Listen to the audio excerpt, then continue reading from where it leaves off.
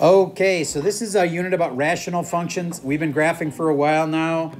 I asked kids to tell me what this was, and most kids knew that this was left 4 and down 7. Raise your hand if you can confirm that was you. Okay, good. Then, if you actually had to give the asymptotes, there's an x asymptote and there's a y asymptote. The x one, is that the vertical or is that the horizontal? Vertical is the way I helped you remember that. The x one is not 4. It's a really common mistake. What is it actually? No, it's not x equals 4. Negative 4. You remember how you do the opposite of what's in there? Because if you put in a negative 4 there, watch what happens. I put in a negative 4, I get 0 on the bottom. You can't divide by 0. That's why x equals negative 4 is the vertical. You guys know which way vertical is? Do it with your hands. What's vertical? It's up and down like this. Okay. So then this one must be the y, and it is just like it seems. Y equals negative 7. No flipping it around or anything because you trust the stuff on the outside. You don't trust the stuff on the inside. So that was a negative 4 vertical asymptote. Now would you please graph this thing? By now you should know where x equals lines are. They're vertical lines at negative 4 and y equals negative 7. And then you should be able to know where you can find a couple dots from the x and y chart. And I know a lot of kids have trouble with this, but if you can just try different numbers here, like for example, you could try sticking in a 1 and go, well, that didn't work nice because if I put in a 1, I get 1/5. I don't want to deal with fractions. So keep playing with it until you get a nice whole number. Like negative 5 works pretty good. I'll give you that one. So put in negative 5. See what you get for a total. So you're going to put in your dotted lines. I am on purpose not doing it right. You know, kind of like that. That is not correct. Put in your dotted lines, your asymptote lines, and then find a couple points, and then draw the line getting closer and closer to the asymptotes. This is the hardest part. We're doing it first, and from here, we can do a lot of easy stuff like adding fractions, subtracting fractions, factoring. All right, all that stuff's on the test, but let's finish this one off. Graph it. Pausing for a second.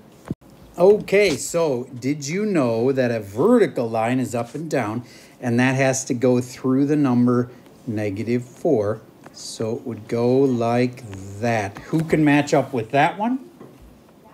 Does that make sense to you? That's what a vertical line looks like, and it's at negative 4. Now, how about the other one? Negative 7. For a y line, those are the horizontal, as in like the horizon. So that's a dotted line going across at negative 7. This is where negative 7 lives. Dotted line through there. Okay, then I can tell you that 9 times out of 10, not 10 out of 10, but 9 times out of 10, the points are going to be right there and right there. That kind of gives you a hint on where you should pick, just on either side of the vertical. Look at that, just on either side of that. So you should pick negative 5 and negative 3. Those are the ones that are on either side of the vertical. And if you want to just throw in negative 4, it's not a bad idea, because when you put it in here, you'll go, oh, I'm dividing by 0. That makes the asymptote. And then you want to go on either side of that. When you put in negative 5, here's how that worked out. When you put in negative 5 here, you had negative 1 on the bottom. 1 divided by negative 1 is negative 1. Negative 1 minus the 7 makes negative 8. So this gave you a negative 8.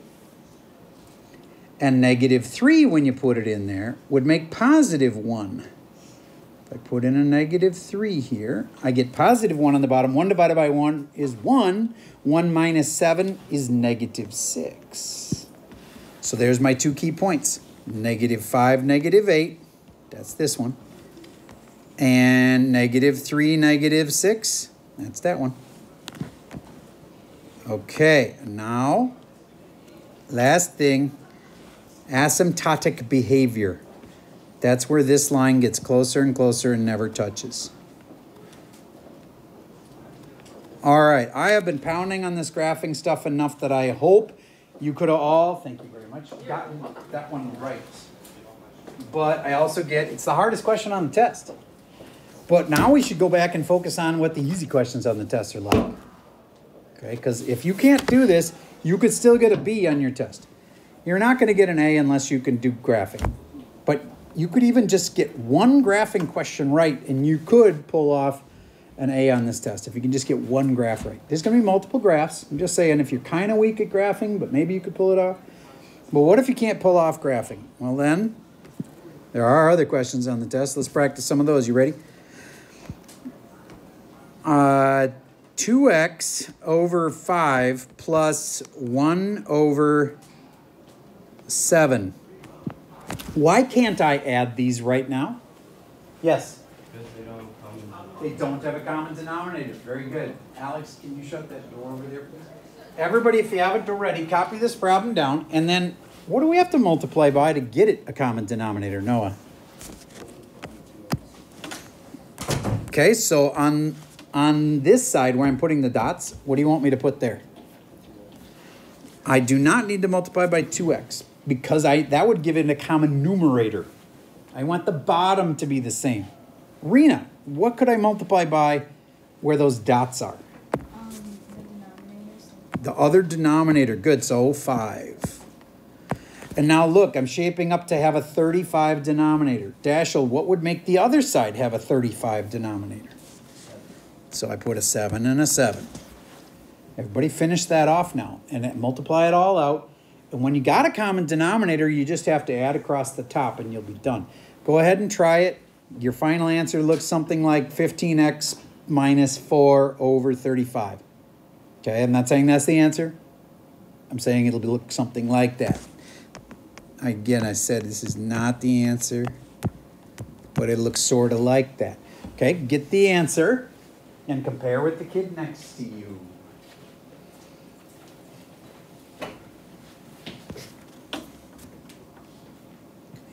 Okay, let's see how you would have done. 14x plus 5 on the top. Raise your hand if you had it right. I need to have feedback. Good, thank you. So it looks like you're getting this. That one was pretty easy. It was called having a common denominator. All right, so here's a more complicated one. You ready? Remember how these factor?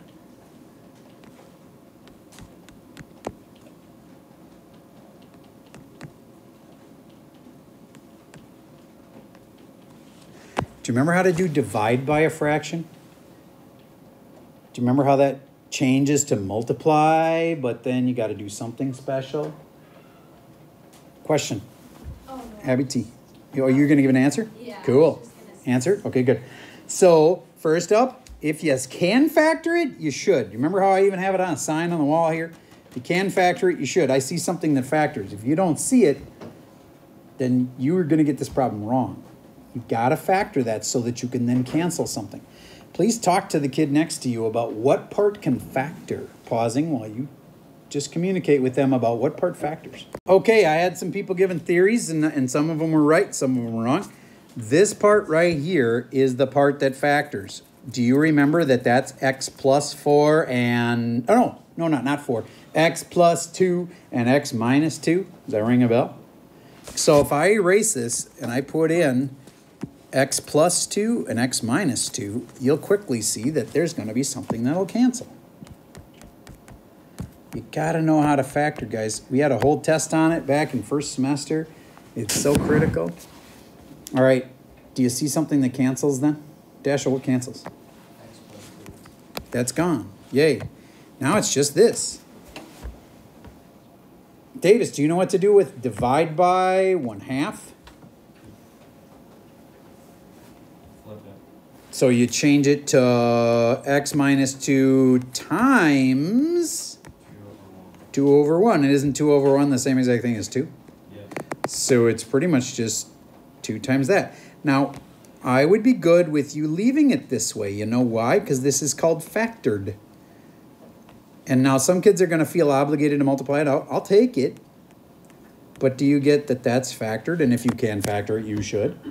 So I'd be good with that answer. Or that answer, either way is okay. Be honest, without any help, how many of you would have got that one? That's about half. All right, so let's do one more that's similar. Ready? 4x over x squared minus 81 divided by x plus 9 and an x on top. Now, one of the most common mistakes people make is they think you can cancel this x here with this x here, and you can't. Now, why you can't cancel that? Because that bottom one is part of a plus. You can't cancel when they're like that. I want to show you why if you were thinking that would have canceled. What if I had said 5 over 5 plus 9? Well, you guys know that's 5 over 14, right? Is that the same thing as if I just cancel those? No, you can't cancel that. You can't cancel when it's part of an add or subtract. So you cannot cancel those two x's. But there is something you can cancel eventually, because this is a divide problem. And there's some factoring you have to do. So first, if I were you, I'd rewrite it as a times problem, because divide, nobody does them as divide. Seriously, no math teacher would do this as divide. We would change it to times. So go ahead and change the problem into a times, and then if you can factor it, you should. And there's something there waiting to be factored. I'll pause for a second. Let me give that a try. So first step, personally, I'd change that divide into a times problem.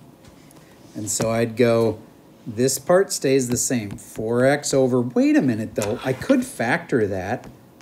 You know, this part here, it factors into x plus 9 and x minus 9. And do you ever see that somewhere? Yes, I did over there. So I'm changing this into times, and I'm flipping this one over. So the x that was on the top alone becomes an x on the bottom alone. And then the x plus 9 on the top can cancel with the other x plus 9. Look at that. Is there anything else that can cancel? Hint, there is. Abby, do you see what cancels? I do not. Okay, let's focus in on what is on the top even. What's even left? Yep. And on the bottom, you see this x? And you might think that you couldn't cancel those, but this is part of a times problem. That 4x is part of a times problem, so you can cancel that and that. And whenever you cancel something, technically you're leaving behind ones. And that's important, but in this case, we're just timesing everything by 1, which doesn't really do much. Question before I move on. Can you factor the x minus 9? Nope, because x minus... Oh, yeah, it's not squared. 9, yep, it's not x squared minus 9. If it would have been x squared minus 9, we could have definitely factored it. So then I look back, and what's on the top? 4. What's on the bottom? X minus 9. There's your answer. That's the final answer. Who had 4 over x minus 9? Not too many people. All right, we should try another one like that. I'm not saying this is super easy. This is an R3 level question, but I think it's easier than the graphing ones, but we'll see if you agree. Here's the next one where we're multiplying a couple things. 4 parentheses x minus 3 over 2x divided by x squared minus 9 over 5x. I'm going to pause for a sec. Let me give that one a try. All right, so here's how you'd start.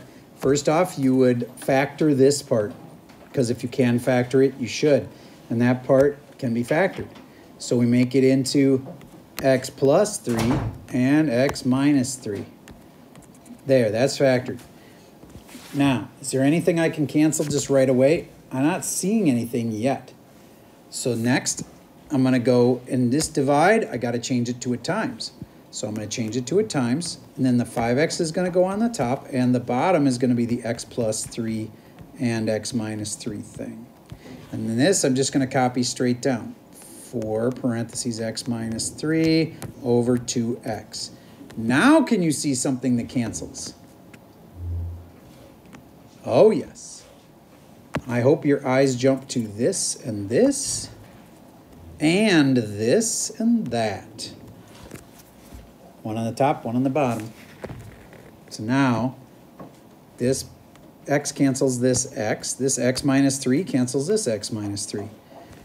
So now what's left is just to multiply them. 4 times 5, 20, over 2 times x plus 3. Can I leave it factored? Sure. If you can factor it, you should. If you multiplied it out, would I mark it wrong? No. You could totally write 2x plus 6 if you wanted to. Oh my gosh, I just realized something though. I just realized something. This 20 can factor into a 2 times 10, and then the 2's are supposed to cancel. Boom. 10 over x plus 3. I bet a lot of people missed that one. Remember the can factor it you should thing? It even applies to whole numbers like 20, because I changed it into a 2 times 10, and it allowed me to cancel the 2's. So that, if you can factor it you should thing, comes in really handy. This would have actually been wrong. It didn't get reduced all the way. Maybe I could have given you half credit on the test, but okay. You'd still have some time to practice, but tonight is really, really huge for this coming test. I'm going to give you an escape hatch where like if you aren't ready, you have one last thing you could do. Because I'm going to have a review session tonight at 6:30. Not at school, but at home on a Google Meet. So I am opening that right now. And it's in the Schoology page is the directions on how to get there. Do you have to go? No. If you're doing tonight's practice and you're feeling good and you're just ready to take it without any help, totally cool. But if you aren't, you can come to my Google Meet tonight at 6:30 at night. All right, I am opening it up.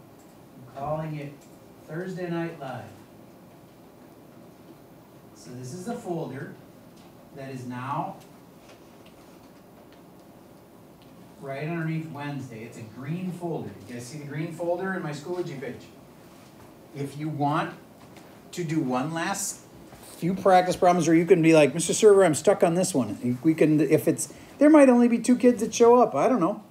Or there could be a whole bunch of people, in which case I'll do some practice problems with the group, and then I'll stay around after everybody else leaves, and I can answer one-on-one questions. Okay? So that's tonight, 6:30. Just thought I would offer a new way of getting some help for anybody who's getting like nervous that this test might not go so good.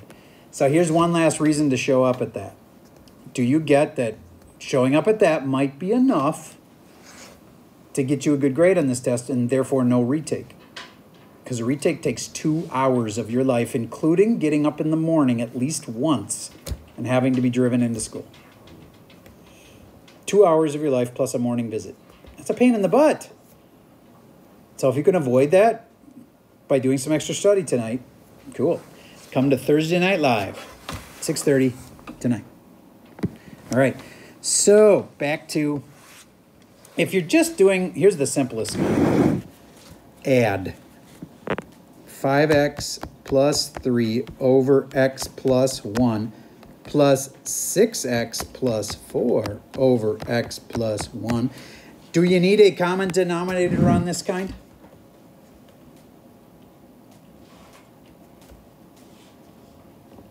Well, it's kind of a trick question. You have a common denominator. Whether you need it or not, you have a common denominator. So, do you need common denominators to add things? Yes, you do. And we've already got it. So, it's super easy. You just add across the top and across the bottom. See a headphone? Take it out. Okay. Aben, 6x and 5x. And 4 and the 3. What do you get? If you combine them? Yep. 30x. You're multiplying. This is add. This is just add. Okay, 11x. 11x. And then 7. Yep. And on the bottom, do we add them or do we just keep it the same? Keep it the same. Keep it the same. There's your answer. I think you guys understood that. Raise your hand if you had that one right. Okay, good. That's almost everybody. All right, what if we need a common denominator? Then it'd be like this. 5 over 2 plus 3x over x plus 1. Does it have a common denominator? No. Does it need a common denominator? Yes, because we're adding. Remember on the multiply kind? That's the nice part about multiply. No common denominator needed. All right. Everybody put a parenthesis like this and like this because you're going to multiply by something to get them a common denominator.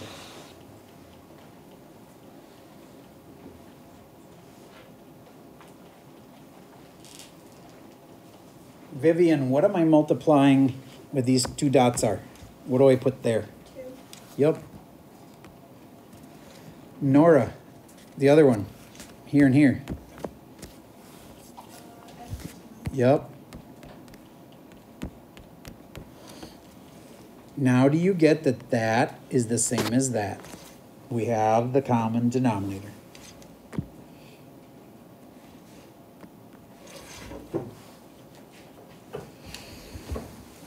This will be a little bit of a pain, but not that much. 5x plus 5 plus, those have to be multiplied.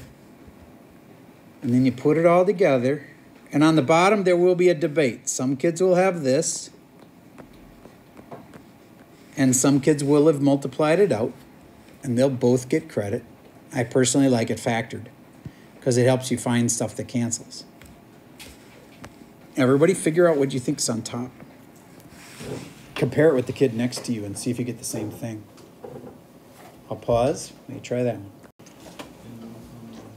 Vivian, have you talked to this person? Talk to him. Be shy. Don't be shy. Okay, David, how many X's did you have on the top?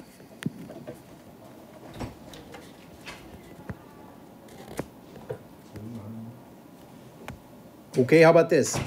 What's 5 times x? What's 3x times 2x? What's 6x plus the 5x? 11x. There's 11 x's on the top. Aben, the 5 times the 1 made 5. There's no other number. So what do you think the final answer is? You got 5 plus 5. Who had it right? Raise your hand if you did. Cool. All right, I think you're ready. This is a last chance practice test. Oh, wait. There's one more kind. This comes up all the time. Some kid gets to the end.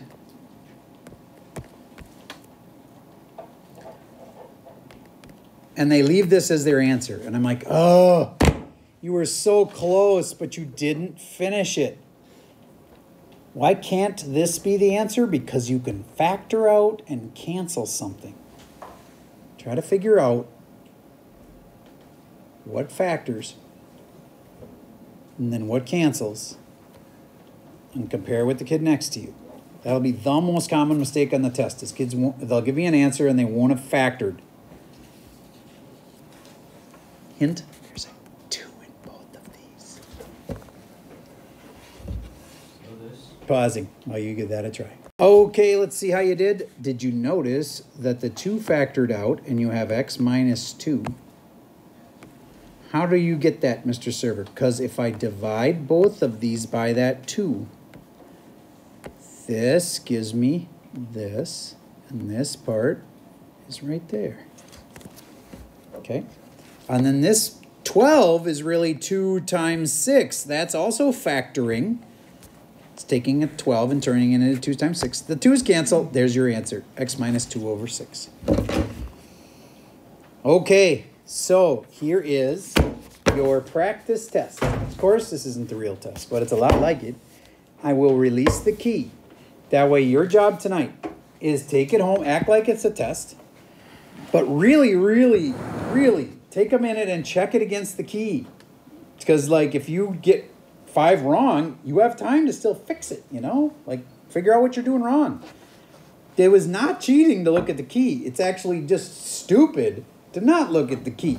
Because then you don't know if you're doing them right or not. Okay, so take this, take it. Half class will probably finish before we even, well, maybe you won't finish, but you'll be close. But the key will be going home, finishing it, and checking it against the key. All right? And remember, if you want extra help, tonight, 6:30. Rare. Almost never do this. But I'm opening up a help room. The code is David Server. You go to Google Meets.